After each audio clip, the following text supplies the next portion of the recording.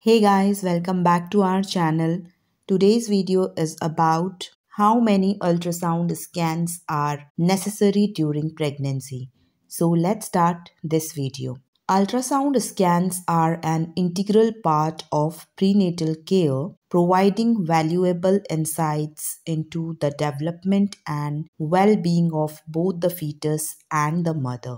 These non-invasive imaging tests use high-frequency sound waves to create visual representations of the baby and the reproductive organs. As expectant parents, it is normal to wonder how many ultrasound scans are required during the course of pregnancy.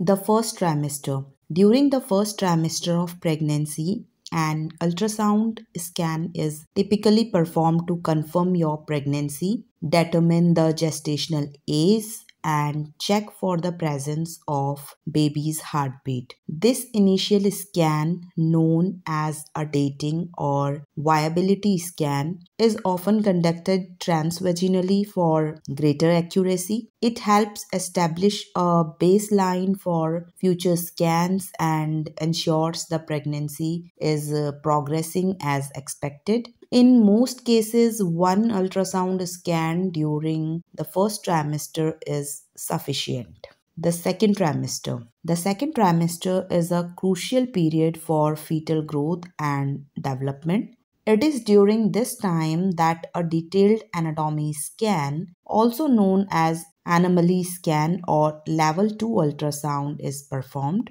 This comprehensive scan examines your baby's organs, limbs, spine, brain, and other structures to detect any potential abnormalities. It also provides an opportunity for parents to discover the gender of their baby if they wish to know. The anomaly scan is typically conducted between 18 and 22 weeks of pregnancy and is considered a routine examination for most expectant mothers. In certain situations, additional ultrasounds may be recommended during the second trimester. For instance, if there are specific concerns or risk factor such as a history of pregnancy complications or maternal health conditions, the healthcare provider may advise additional scans to closely monitor the baby's growth and well-being. The third trimester.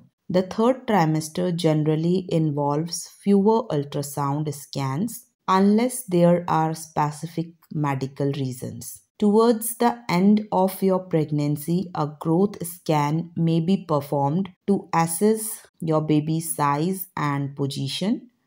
This scan helps determine if your baby is growing adequately and if there are any signs of complications such as poor placental function or abnormal amniotic fluid levels. In some cases, a healthcare provider may recommend additional scans during the third trimester to evaluate certain conditions such as gestational diabetes, preeclampsia, or decreased fetal movement. These additional scans are performed based on medical necessity and may not be required for all pregnancies. Now let's talk about the factors which influence the number of ultrasound scans. Several factors influence the number of ultrasound scans required during pregnancy. These factors include maternal age. Advanced maternal age, typically 35 years and older, may increase the likelihood of recommended additional scans to assess the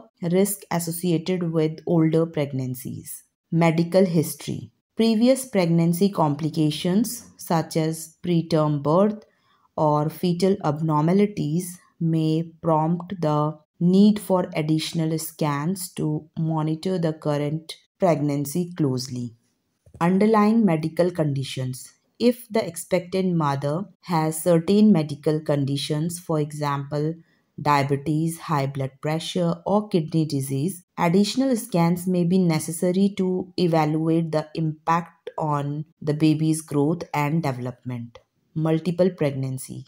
In the case of twins, triplets, or higher order multiples, more frequent ultrasound scans are often recommended to monitor each baby's growth and ensure their well being. Suspected problems. If there are concerns about the baby's growth, amniotic fluid levels, or any other issues that arise during routine prenatal visits, additional scans may be conducted to investigate and manage the situation accordingly. The number of ultrasound scans required during pregnancy can vary depending on several factors, including the trimester, maternal age, medical history, and any specific concerns. In general, a dating scan in the first trimester and an anomaly scan in the second trimester are routine practices. However, additional scans may be recommended based on individual circumstances and medical necessity. It is essential to trust your healthcare provider's expertise and follow their recommendations regarding the timing and frequency of ultrasound scans to ensure the well being of both mother and baby throughout the pregnancy journey. So, that's all about today's video. If you have any questions regarding this topic, you can ask them on the comment section.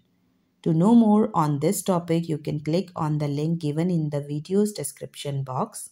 Visit our website www.motherbabycare.in and also like our Facebook page www.facebook.com/motherbabycare.in. Like, share this video and don't forget to subscribe our channel Mother Baby Care. Thanks for watching this video.